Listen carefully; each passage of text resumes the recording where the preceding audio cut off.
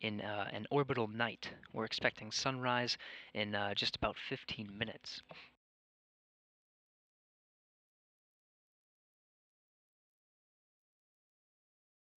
Ground controllers here in Houston estimate the arrival to the capture point in just over 3 minutes.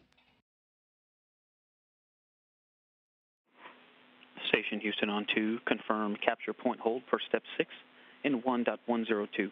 Also heads up, the window is going to open 1 minute after sunrise, GMT 10:47, so you'll see darkness outside until then.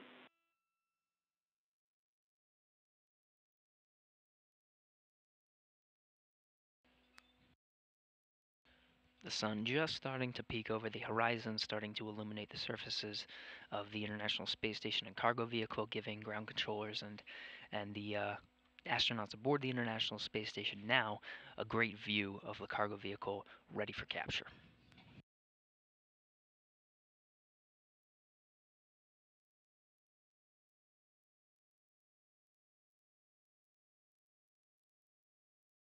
The sun continuing to rise, the International Space Station sits at 252 statute miles over the North Pacific Ocean, just about to cross over the west coast of Canada.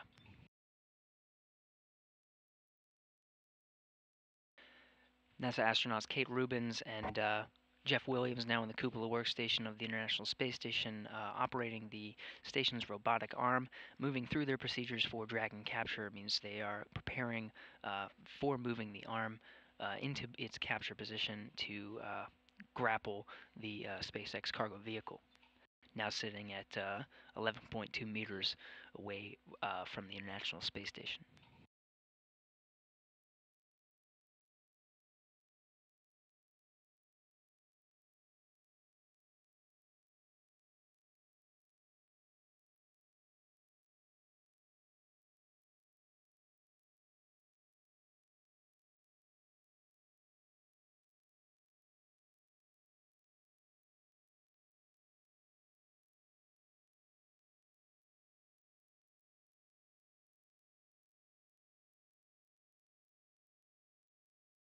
Confirm that the station's robotic arm is in motion, heading towards the SpaceX cargo vehicle, preparing for capture.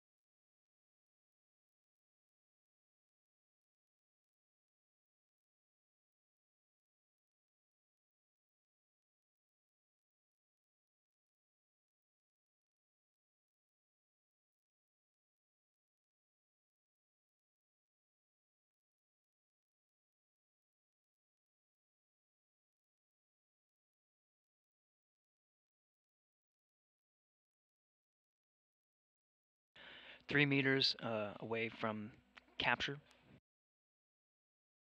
View from the camera of the International Space Station's robotic arm.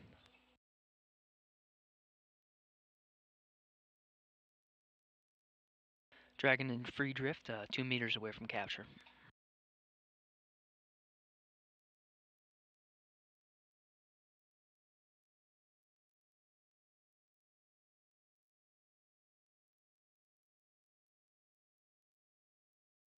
One meter.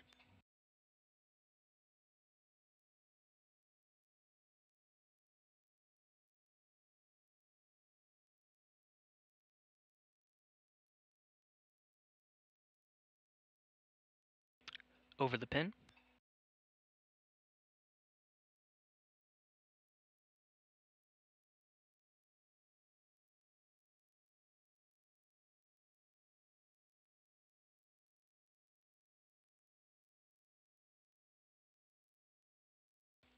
And that is confirmed capture of the SpaceX Dragon cargo vehicle on its commercial resupply mission 9, 5:56 a.m. Central Time, passing over the Great Lakes at 252 statute miles above the Earth.